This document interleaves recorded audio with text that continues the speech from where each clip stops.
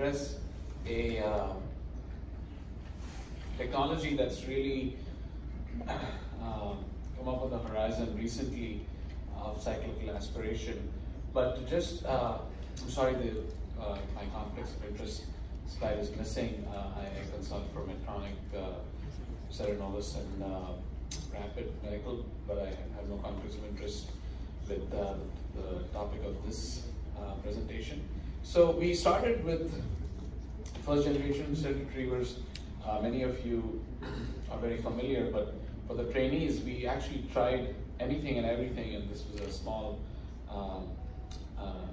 device, which is a snare that we tried to use, and Mercy certainly got us going, and then we had the big jump forward with second generation devices, and although we are used to the US with Medtronic and I mean Solitaire and Trevo, there's other European devices that really added to this revolution, Preset, Catch, and Aperio, and we are in the third generation. Really great progress. We have segmented retrievers, and Motrap is now approved, and 3D is approved. And 3D is considered more of an assist stent retriever, but it's very much there. It's always it's approved to be used with the ACE catheters, and then MyPrevention has the ERIC device that's again segmented, and we are up to the fourth generation. We should really be pretty excited about this. We have the retrievers that have like the Versailles has this very cool design of segments that conform better to the vessel. I'm sorry, yeah, and then Neva is another device, and then Rapid Medical has the stent retriever that can be inflated and deflated in the vessel with interactive design. So the US has these 4 approved retrievers, and Phenox may be coming soon. But what we really are seeing in our practices and in the literature is that aspiration has really come to the fore, either as first line or in combination with stent retrievers. And this survey published in SNIS, by JNIS, I mean, showed that 40% of neuro-IRs, 40% of neurointerventionalists are using aspiration, and at least 1/3 in combination with stent retrievers. In my own practice, I have a first-line stent retriever policy, but I'm combining aspiration a fair bit. The ease of use clearly has led to this being adopted globally, but also the data from the Compass trial suggesting that there is 50% less cost is driving this adoption. And certainly the equivalence of this technology with stent retrievers from Astra and Compass gives a lot of confidence. And what aspiration does is intuitively straightforward, but if you break it down mathematically, it's not that complicated. You have a suction force, the green arrow that's pulling this clot down, and then friction that is maintaining the clot in the vessel and sticking it to the vessel wall. There is some collateral pressures that are actually helping the suction. And what we have had is constant suction as our technique. And we certainly understand that the force is equal to pressure into areas. So if we use the same force of suction, and the maximum one can go is minus 29 millimeters, if we want to increase our ability to suck this clot out, you need to increase area. So that's what's happened. We have had the luminal diameters that have increased of the catheters, and you've had more and more success with it. They become more navigable. But what we have an unmet need is anything that we can modify with this pressure. We are stuck with minus 29 as the maximum pressure that one can physically grow on Earth, and that can be possibly changed by changing the way this pressure is applied and cyclical pressure or cyclical suction to remove the clot is something that's quite interesting. But I'll come to that in a second. These are the initial diameters, and it's just astounding to me that we are almost up to 0.72, which is inches, which is the limit, I think. But you never know. Our med device companies and startups are amazing, and I feel like one day we'll just have catheters that are possibly even bigger.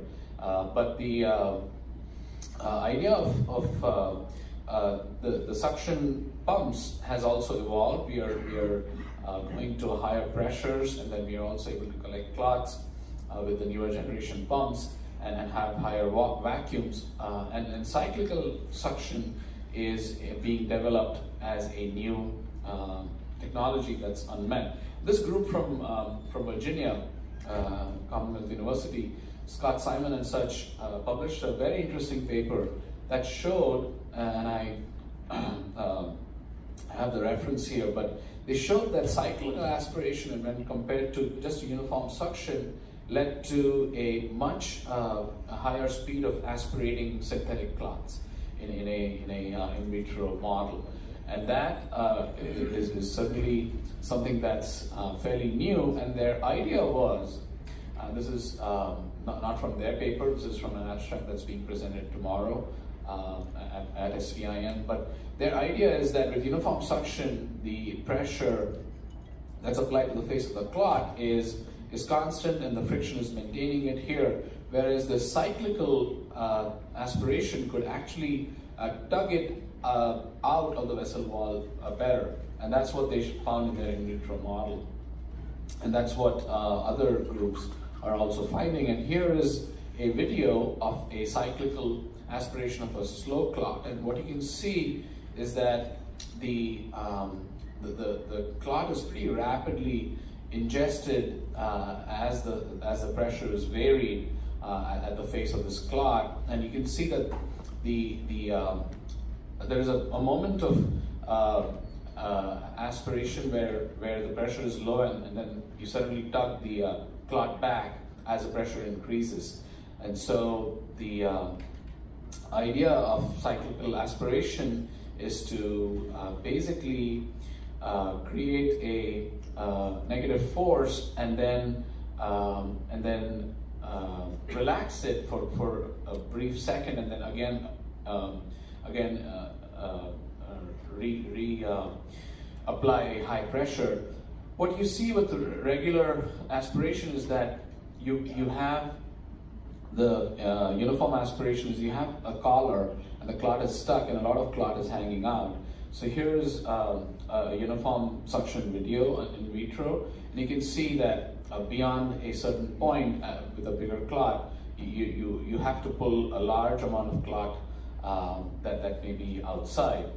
If you go to a cyclical aspiration, the idea is that, and Matt Gunas has worked on this a fair bit, and in personal communications and other conferences that he's presented this at, the thought is that when you relax that brief second of pressure, you accordion the vessel and possibly separate the clot out a little better from the vessel wall, and you have a higher amount of clot. So here is a video of cyclical aspiration, and you can see that the clot sort of tugged free a little easier, the same clot that was similar in size to the previous video.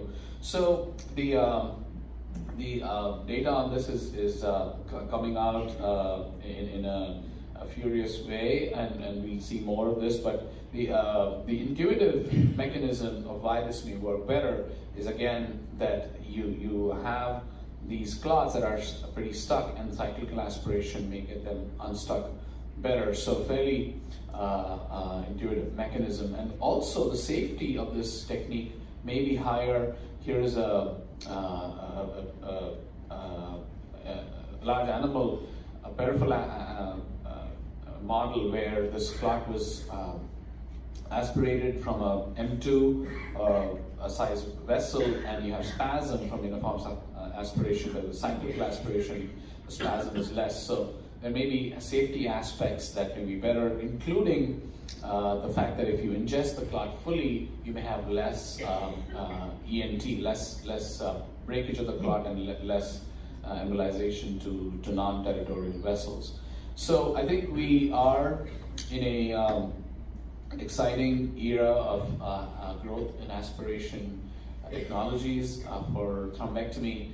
Aspiration, it has been widely adopted with or without stent retrievers, and the reasons are out there. There's ease of use, there's lower cost, and scientific evidence that it's as good as stent retrievers is there. There's certainly an amazing evolution in the navigability of larger catheters, but cyclical aspiration has a tremendous promise. We have something going beyond all the pumps that we have right now, where we could really change our ability to aspirate large clots and do them better and with a better first pass rate. So I'd like to close with saying that this is something that we should watch and possibly could be the future of aspiration. Thank you so much. I really appreciate your attention.